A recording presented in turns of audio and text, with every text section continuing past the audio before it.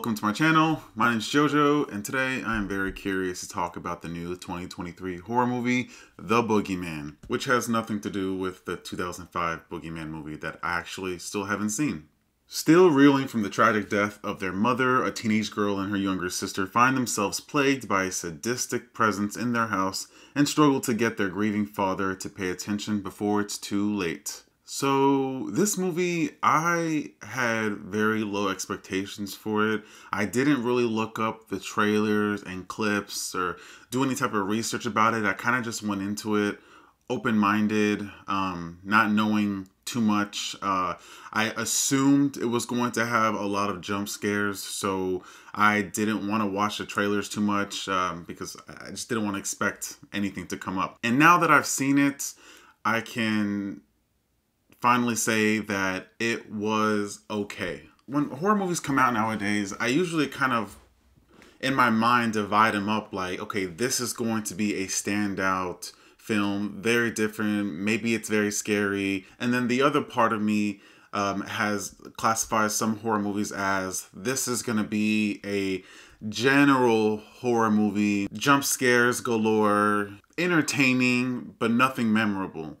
This movie kind of fell in that second section, which again, I was already thinking it might be like that. Like I said, it has a lot of jump scares, but they were much more creative jump scares versus your typical, you know, looking under the bed and bam, something's in your face, or turning the corner and bam, something jumps out at you. This one kind of throws some jump scares when you don't expect them or when you think it's about to be, but it doesn't happen. So, you know, you let your guard come back down for a second, and then 2 seconds later, something jumps out at you. Now, for me personally, it was hard to jump or get a little bit spooked out by the creepiness of the movie, just because I personally had some issues going on in the theater that were very distracting. What I did like about this movie was the storyline. We have two sisters who've lost their mother. Their father is going through some heartache, obviously, as well.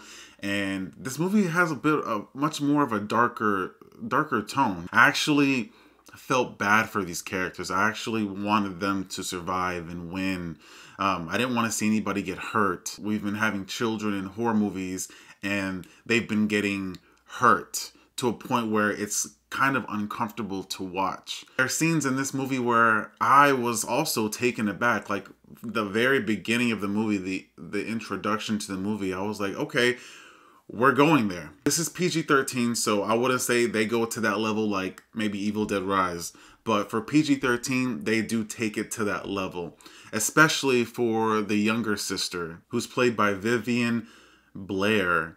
I'm pretty sure she played younger version of Princess Leia in Obi-Wan, the TV show. There was one scene where the girl was playing the PlayStation at night, and that was a standout scene for me. I was hooked.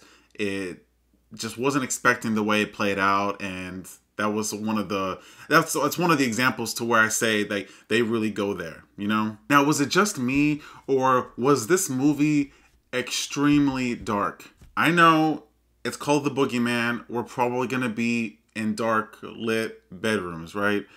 Well, that's the case, but I really felt like it was extra dark to where I couldn't see anything. There might be moments where the monster pops out at you and might be a flash. I didn't see anything. All I could really see maybe were some glowing eyes and then the creepy growling voice coming from the Boogeyman, which was actually very good. I really appreciated the sounds of sounds like a creature monster / humanoid. So when something would jump out at you, didn't scare me because I feel like I was just listening to a growl and a jump, but watching a blank screen. That was probably the point, or maybe my theater, I don't know. It's just, you know, sometimes with theaters, they have like a gray tint to them where it just looks faded. So I was not impressed or fazed by a monster in this movie at all until the very end, when you finally get a better look at the monster. And I still wasn't impressed by the monster. It didn't look scary to me.